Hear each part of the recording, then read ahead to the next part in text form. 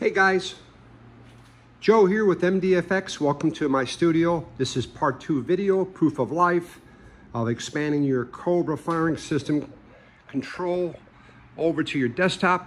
Earlier in our other video, we talked about using the OTG harness that works really great between the Cobra and your Samsung Droid tablet.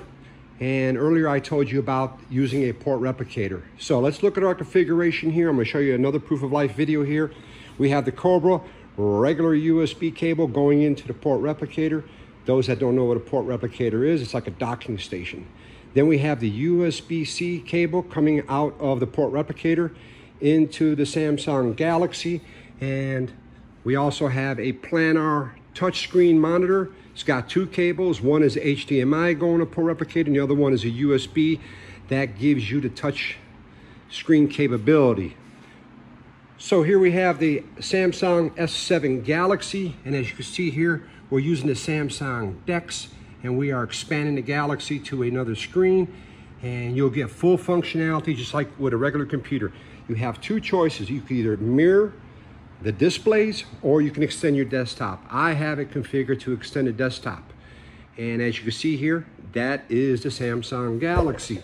And you can also, and I don't have it here today, but you can hook up a keyboard. That does too work. Or you hook up a mouse. So let's get started. Let's get the Cobra started. So we're gonna go here on our Samsung Galaxy. And here we see, we got the Cobra. I'm gonna click on that. And here you can see the Cobra. There we go. Control panel is firing up. It's ready to rock. So let's go over here to the Cobra. Let's turn on the Cobra. And let's go over here and turn on one of the fire modules. Let's put it on test at 36M here. This is this is number 12. I believe this is channel 23 and 24. Let's go back to our control panel over here. Let's click the Pro, connecting. And here we can see, looking for scripts, no scripts were found. However, there you see, there's my Cobras. So I just want to give you a proof of life that it does work for those who want to set up in the field. Another thing too, is I have one of these. This is a power supply, battery.